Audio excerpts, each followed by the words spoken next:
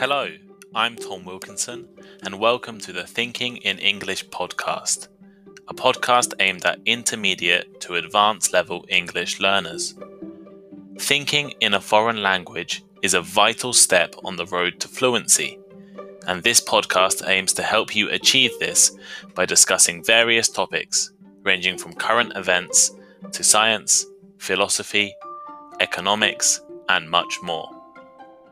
On today's episode, we will discuss the recent discovery of signs of life on the planet Venus, talk about why it is surprising, and think about whether searching for alien life is important. But first, here is today's vocabulary list.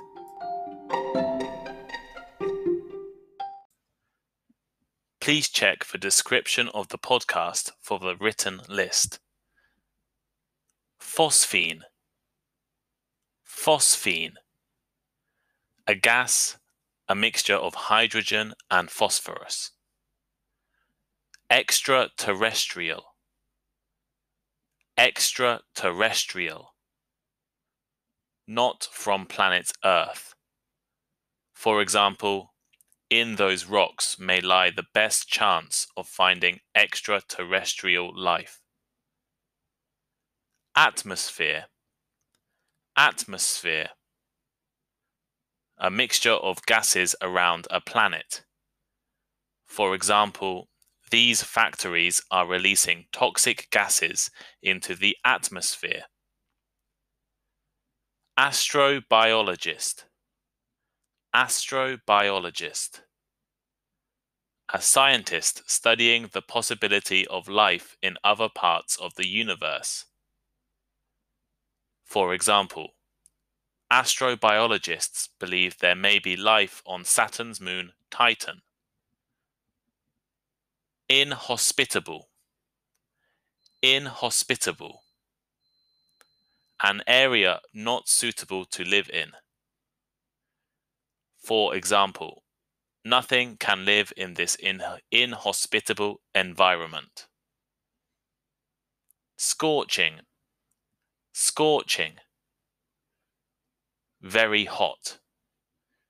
For example, it was a scorching summer's day. Habitability. Habitability. The potential for life to live on a planet. For example, they are using this telescope to determine that planet's habitability. To flourish. To flourish. Grow or develop healthily. For example, parts of the city continue to flourish. Desolate.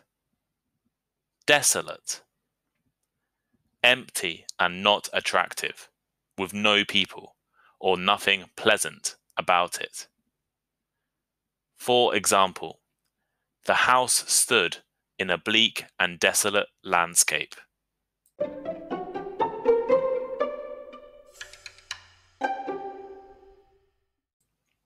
The search for extraterrestrial life took an unexpected and unbelievable turn last week, with the potential discovery of a gas in the atmosphere of Venus that could be a sign of life. Scientists believe that they have found traces of phosphine, a toxic compound of hydrogen and phosphorus, that has been identified by astrobiologists as a potential indicator for life on other planets. Using powerful radio telescopes and studying the way light was absorbed by the planet's atmosphere, they determined that there must be phosphine present. The way light interacts with different atoms and molecules varies, and consequently, it is possible to identify the chemical composition of things by studying light. However, phosphine was a completely unexpected discovery. The gas, which is produced by living organisms on Earth, should not be able to exist for long on the toxic and inhospitable planet. Something must be replenishing the gas for it to consistently appear in the scientists' data. One possibility is an unknown and mysterious chemical process, or more excitingly, biological life. This discovery is even more astonishing when you consider the environment of Venus. Despite not being the closest planet to the Sun, Venus is by far the hottest in our solar system. Surface temperatures can reach a terrifying 470 degrees Celsius, which would leave metals like lead as puddles of liquid. These temperatures are a result of Venus's incredibly thick atmosphere of greenhouse gases and clouds of sulfuric acid, which trap in the heat. Venus's surface is almost certainly too inhospitable for life. The atmosphere does, however, have many layers of different temperatures. At the level where clouds are, for instance, about 30 miles up from the surface, it's about the same temperature as on the surface of the Earth. This leaves us with the bizarre prospect that microbial activity, the key source of phosphine on Earth, may be occurring in the scorching, acidic clouds above Venus. This means that Venus is now a surprising new entry on the list of potential life in our solar system, a list which currently includes the distant frozen moons of Jupiter and the methane-filled lakes of Saturn's moon Titan.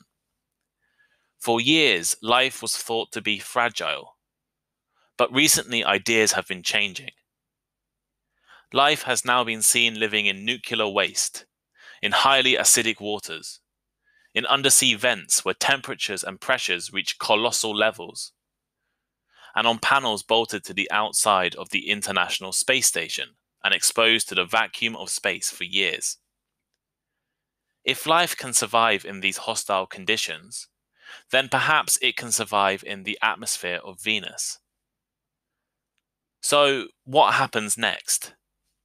Well, at first, the data needs to be confirmed. Astronomers are now hoping to follow up the discovery by using other telescopes on Earth to find out more evidence. As well as verifying its presence, telescopes could offer more data on where the phosphine is located and how its levels vary over days and weeks.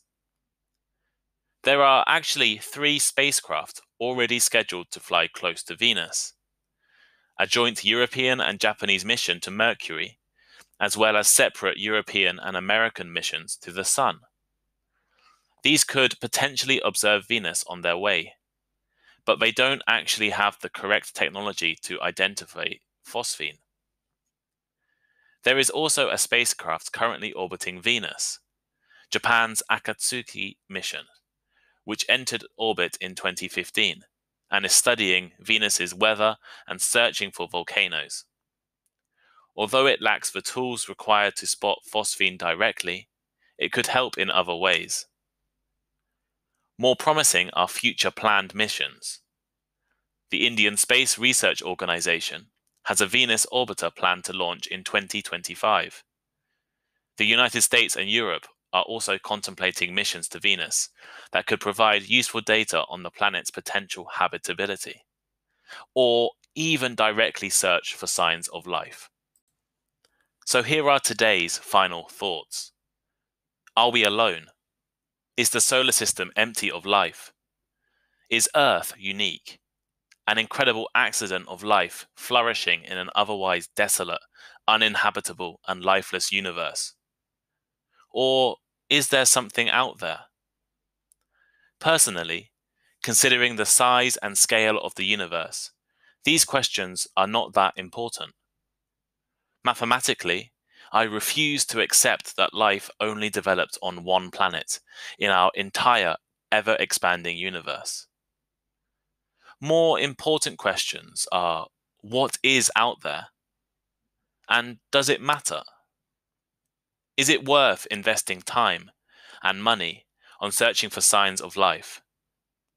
There are still parts of our planet that we don't know and have not explored. From the depths of the oceans and the peaks of the mountains, to the hearts of rainforests and the endless landscapes of tundras. Should we not focus on understanding our own planet before we search for others? And what is the motivation for finding other life? Money, exploration, curiosity? For the average person, the discovery of alien life in our solar system will almost certainly be underwhelming. Microbes aren't exactly what we imagine when we talk of aliens. But curiosity in itself is an incredibly successful motivator and is maybe enough for us to start our search. What do you think?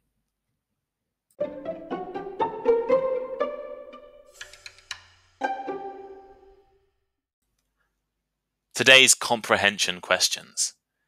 Please check the description below for the answers. What gas has been discovered in the atmosphere of Venus? How hot can the surface of Venus be? What country's spacecraft is currently orbiting Venus?